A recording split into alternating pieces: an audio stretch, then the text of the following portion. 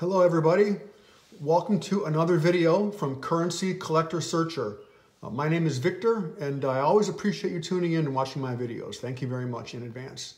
So today we are talking about web notes. Some of these can carry a huge premium into the hundreds of dollars in the secondary market. So today we will look at first what they are, then we'll look at how to identify them, we'll review the value of web notes, and then talk about where you can find them to put money into your pocket. If you're not searching for these web notes, you really are missing out because they are out there for the taking. People are finding them in circulation. All right, so first, what are web notes? And here's a picture of one right here. This is a web note. Looks very, very similar to just a regular traditional dollar bill, okay? There are some differences which we'll talk about in just a minute.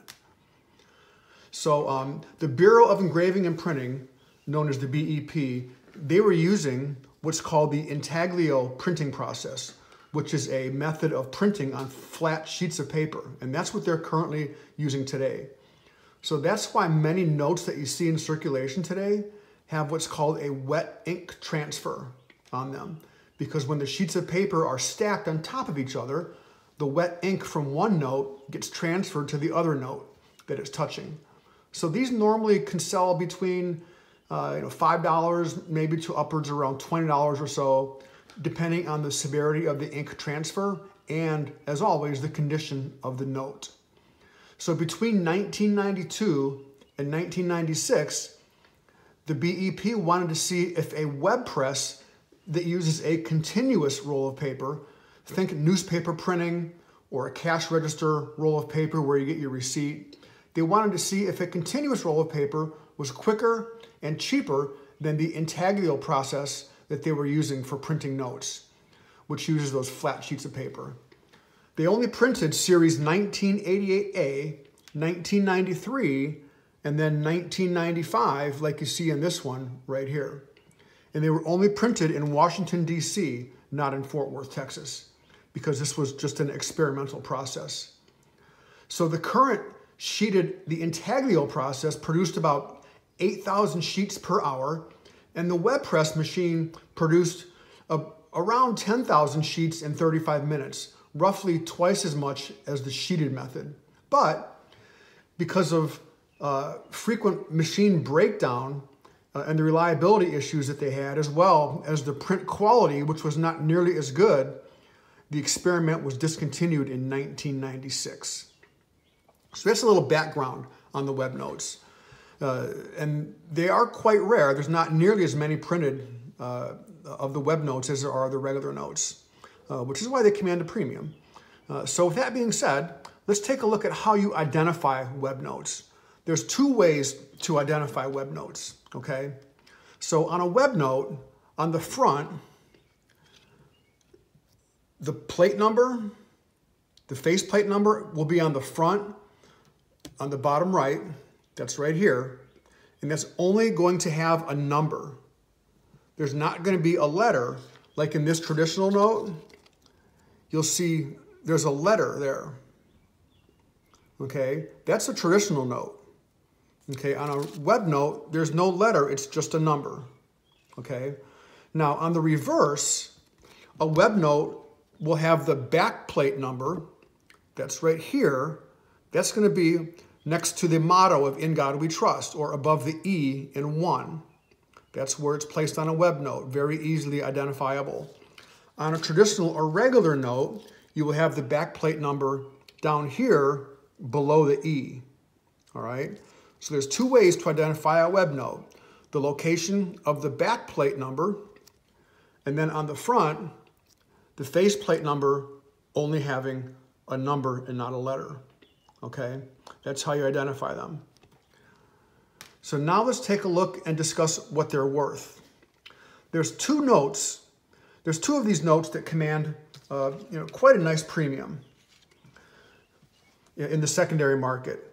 Both of these are in the inaugural printing of the 1988 A series, and the rest are only worth a few dollars.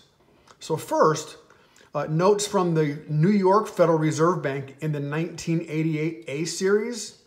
These are notes that have the B print run, the B block and L, these have an estimated print run of only 1,920,000 notes. And they command a secondary market value of around, $140, $150, up to, $350 or so, depending on condition, as you see in the photo here. This one sold for $140, okay? And as always, with any collectible, the value is really going to be dependent on the condition, all right? Now, here's one here. This one sold for $368. It's a little nicer condition, and you see it's from the B block. There's the serial number, and then there's the L, okay? So those are quite rare. Now, the second notes are from the Atlanta Federal Reserve Bank in the same 1988A series. Okay, I know it's kind of blurry there, but that says 1988A, all right?